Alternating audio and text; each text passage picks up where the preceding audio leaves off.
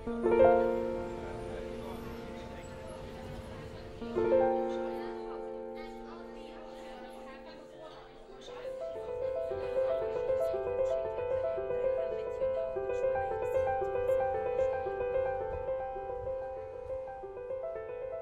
for coming back. Thank you very much. I'm actually quite excited today. My name is Osama and I'm originally from Egypt. So I came to the UK as a student back in 2010. I came originally to study English, but things changed a little bit slightly after that. Starting from 2011, a revolution happened in Egypt and the situation started getting a little bit upside down. And in 2013, a military coup happened. And my family are politically involved, which put my life in risk. Hence, I applied for a political refugee in 2013.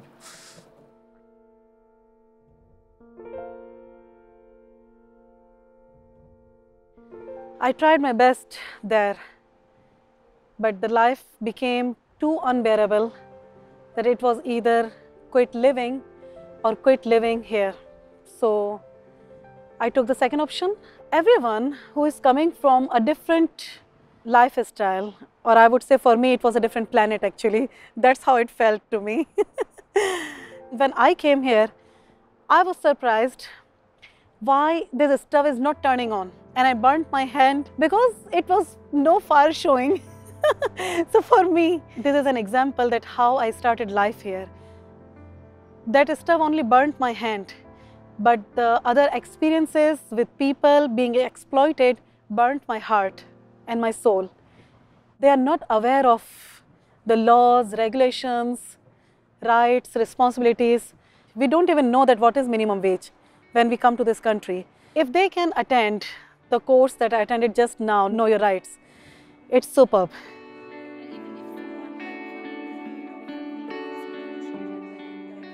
So the program began in 2017 and it was really identifying this gap we were seeing that when asylum seekers were first arriving in the country, people really didn't understand what their rights were. One of the key pillars of this program is that it is a program run for refugees by refugees. In each jurisdiction that we run it in, we always hire someone with a refugee background to help us project manage. Refugee Council is a leading charity which supports refugees in the UK to rebuild their lives. DLA and Refugee Council have been working together to deliver 7 weeks of legal rights courses which have been really beneficial to our clients. This is something that will empower them to stand up for themselves, to be able to negotiate, to be able to recognize when they may be discriminated, or in any other cases where otherwise they wouldn't be able to know how or where to go, where to look for help. The opportunities we have here to get involved in the various pro bono programs are wide and are really important. As part of the collaboration with a client of ours, Dentsu Aegis, we were asked to give a session to a group of refugees on access to healthcare and their rights. It gives us the opportunity to do something a bit different and to remind us kind of what's really important and to give back. The whole experience was very humbling. It was a real pleasure to deliver the session, and it's definitely one that I would like to be involved with going forward.